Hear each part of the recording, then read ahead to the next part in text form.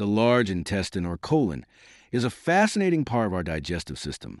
It's about 5 feet long and plays a crucial role in absorbing water and electrolytes from indigestible food matter.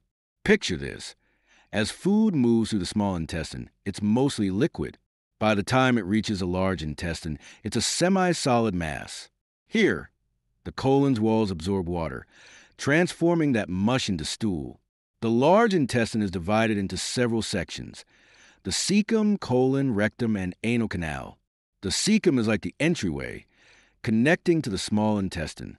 Then comes the ascending, transverse, descending, and sigmoid colon, each with its own unique function. What's truly remarkable is the microbiome.